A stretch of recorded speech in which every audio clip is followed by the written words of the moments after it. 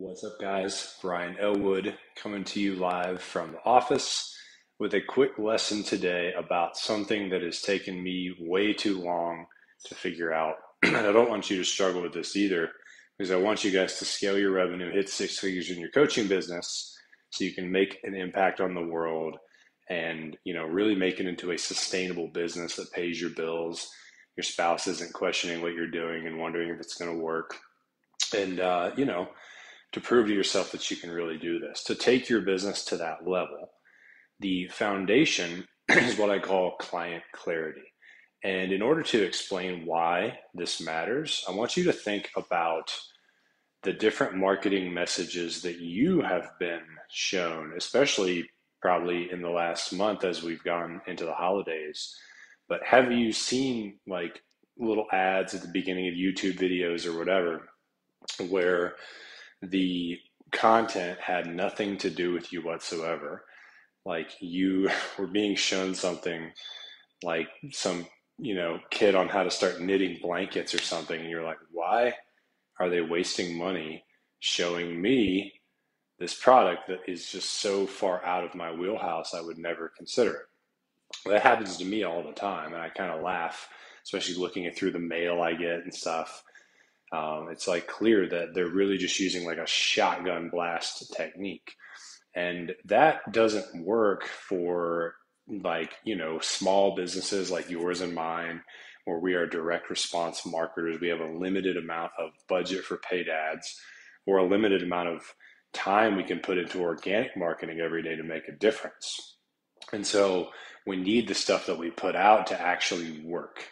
And the only way it works is by knowing who it is for. And there's two levels to this thing called client clarity that I'm going to go to in a minute. But it's all about knowing exactly who you're talking to, and then exactly like what stage they are right now.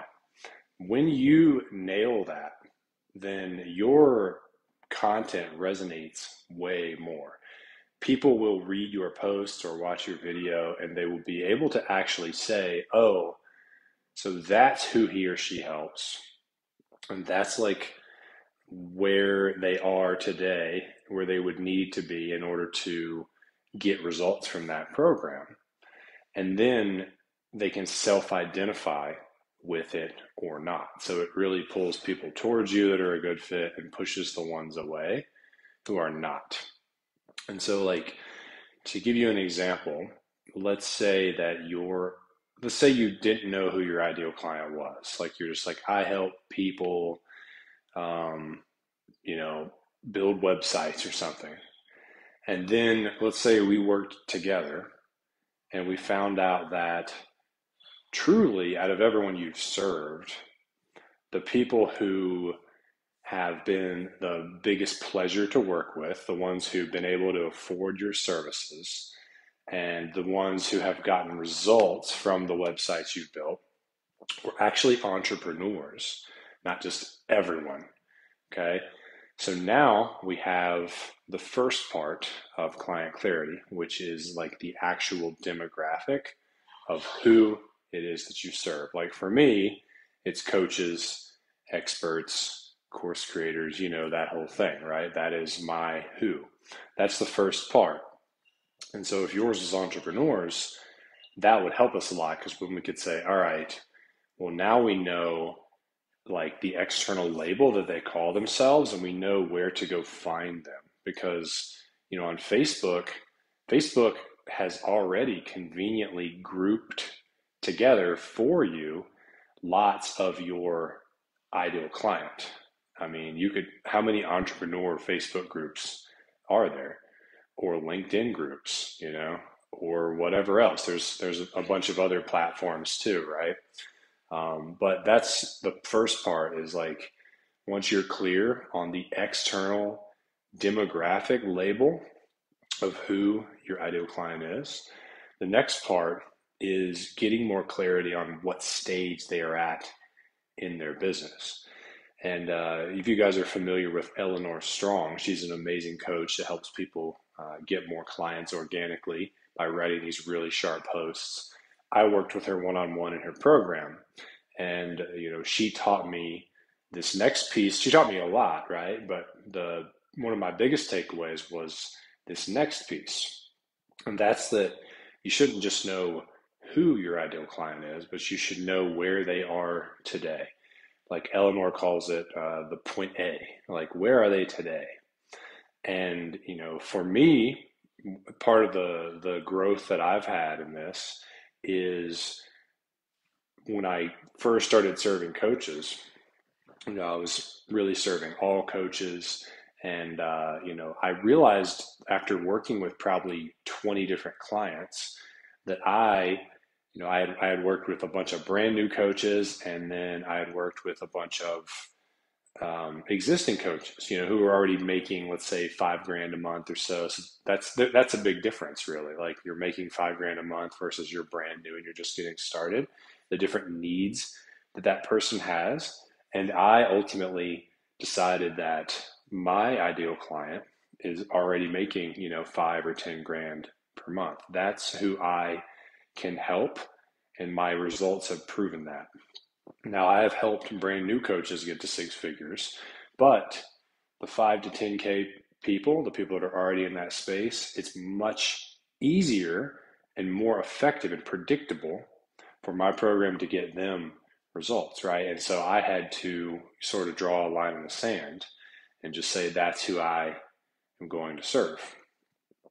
And so getting back to like the example of, let's say you served entrepreneurs and you're building their website.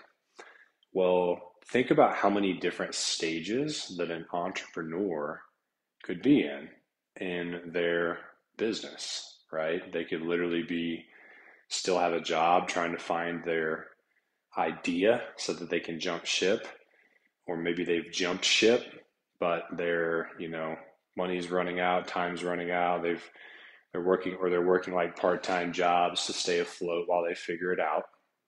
That can be one. Or they could be, they've been in business for, let's say, 2 years and they're making less than 6 figures per year. Or maybe they're already making, let's say $250,000 a year and they have 3 employees, like when we flipped houses, we were making over 7 figures per year and had 8 team members, full and part-time. And, the customer avatar that I was at that size of a business versus like when I was a brand new real estate investor were totally different. Like I had different needs, right? When I was doing 1.5 million a year, I was purchasing a lot of coaching around helping me systemize, helping me automate, helping me lead, helping me whatever, master paid advertising on some new channel. Versus as a beginner, I'm just literally trying to learn, like, how do I fill out a contract? How do I analyze a property? All that.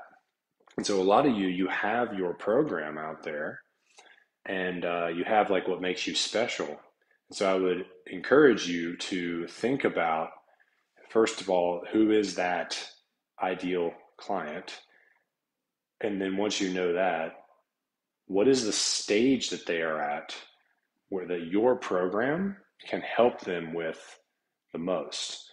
Out of all the different stages someone could be at, where would your program be the most effective? And one thing that you can run into is like imposter syndrome. Like with the entrepreneur website example, let's say you're making 50 grand a year building websites for people. Not a bad little business, right? But not like crazy money. You're just like getting by.